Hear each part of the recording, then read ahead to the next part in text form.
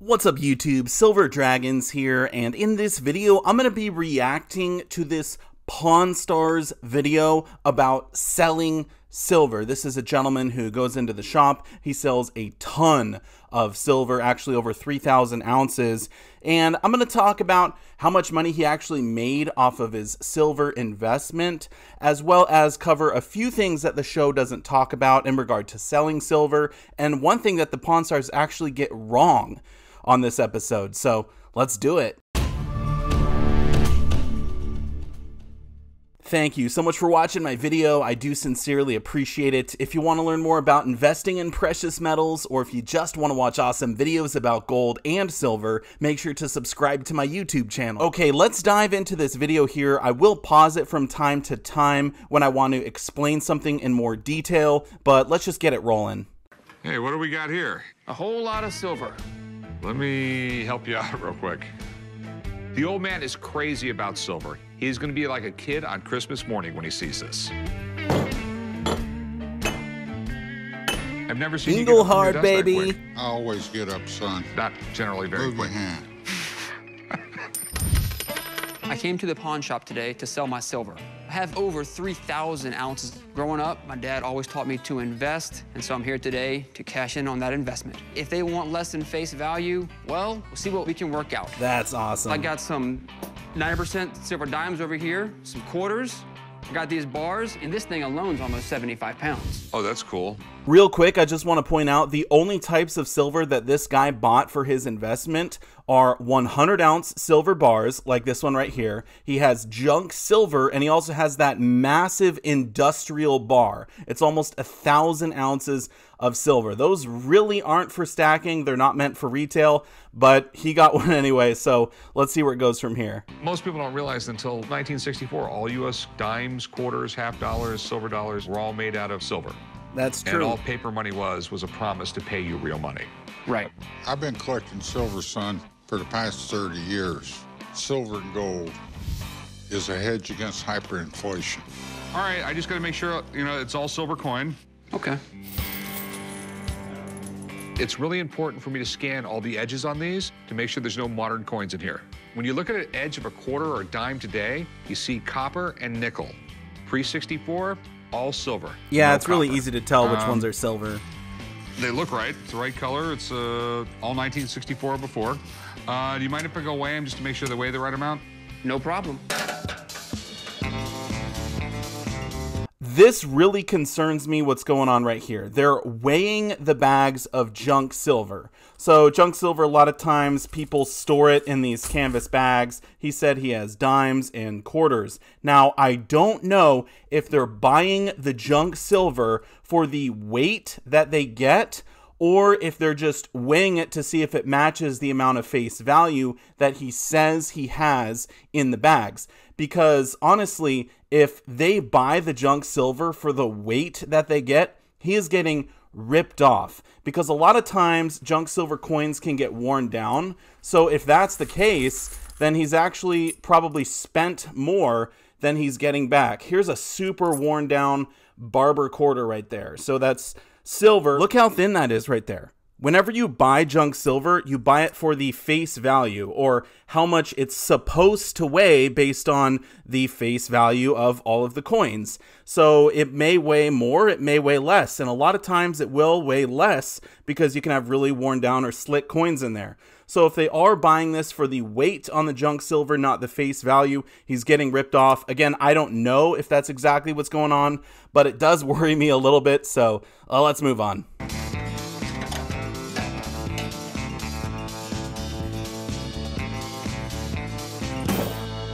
That's a lot of junk.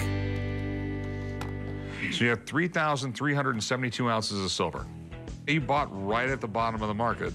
In the late 1990s, silver was down to $3 an ounce, but silver is the best conductor of electricity there is, period. Okay.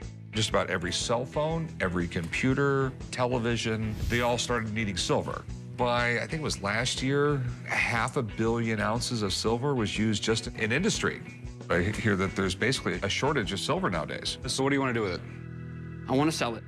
Ricky, this one's going to be difficult to buy, and you know why. When you're talking this much money, There's too much temptation to put a bar of steel or something in the center. And when they make them this big, they don't make them in odd weights. What? Okay. Rick got this completely wrong. So these 1,000 ounce silver bars, they're meant for industry. They're not meant for the average consumer to go out and buy. And when they cast them, they usually don't have the exact right weight. It's super hard to get a 1,000 ounce silver bar to be exactly 1,000 ounces. So because these aren't meant for the average consumer, they don't really care if it's exact. And usually they do just Sharpie the weight on there like exactly you see in the video. So the Pawn Stars got this wrong. I don't know what they're talking about. It is weird that this guy has one of these, and I get why they're suspicious that it could be fake somehow. But anyway, they normally don't come in exact weights, so I'm not sure what they're talking about. But anyway, let's keep moving on. So you're saying this might not be pure silver? What I'm saying is there might be a chunk inside that's not pure silver. Yeah. Can we test this thing? Yeah, drill a few holes in it, take the shavings out, melt them down, make sure it's all silver. Give me a few minutes. If everything checks out, I'll pay you. If it doesn't check out, I'll give you an address where you can send it. Okay? Okay. Yep, regular drill Testing bit. silver is a little work, but it's not rocket science. First off, you have to drill deep enough to make sure there's not a lead core or some other metal in the middle of the bar. Then you melt down all the filings until they liquefy and you create a small bucket. Melt it, baby! The last step is dropping some nitric acid on it and seeing what color it turns. When nitric acid reacts with pure silver, it turns a creamy white. If it's any other metal, it can turn green, blue to gray. Yeah, that's all true. Okay, here's the deal. Yeah, it's fine. You got 46,000 for the coins, 33,390 for these bars right here. 32.39 times 942 equals. So we got a total of $110,901. Okay, we really need to pause here because we just got a ton of information from that last clip, so let's break it down and analyze it. For starters, we can infer that the spot price is $32.39 because we see Rick typing that into his calculator here when he's actually trying to figure out a price for that 942 ounce silver bar. And also we can tell how much he's paying for each of the different items based on what he just said. So $46,000 for the coins. We know he has about 1,430 ounces because that would actually equal $2,000 face value. And that would be $32.17 per ounce, which is just a hair under spot, and that's very normal for junk silver to sell for that amount. We know he has 1,000 ounces in the 100 ounce bars because we can see there are 10 of them in this photo right here, and he's paying $33,390 for those. So that's $33.39 per ounce, or $1 over spot. And I think that is very likely these are going to be easy for him to sell. And then the big bar, we just saw that information, $30,511 or $32.39 per ounce, which comes out to a total of $109,901, which is actually $1,000 less than he quotes the guy. So I'm not sure why he's giving him $1,000 premium on top of what he originally quoted, but we do know that the demand for silver was super high when this was filmed. We can infer the date it was filmed based on the spot price in the video. The episode aired on June 4th, 2012. However, the season started in April of 2012, and we know it takes them about a year after filming to start the season. So if we go back a year, we can see on February 18th, 2011, silver spot was $32.45. So it's likely it was filmed on this day. However, it could have been filmed in October, November, or December, but I think that's unlikely because there wouldn't be very much time for them to edit everything before showing the season. So this was likely filmed when silver was going up to an almost all-time high. We will talk about how much he would have got if he waited to sell at the peak. We'll also talk about how much he probably paid for all of this silver, because we can figure out that information a little bit later. But first, let's figure out the price he sold it all for when he haggled with Rick. Well, let's make a deal. That is the deal. You can't go like 115? No. I mean, there's not a lot of profit here. On $110,901, I'm probably gonna make $1,500 off you. That's not true. But can't you just hold all this for 6 months, a year, and sell it for 120? or hold on to it for 6 months and sell it for 50. I am not a speculator in the silver market. I'm a businessman. So what's your best price you can give me today? I'll go 111,000 even. I'll go up 99 bucks. How about 112? No, there's no money to be made for it.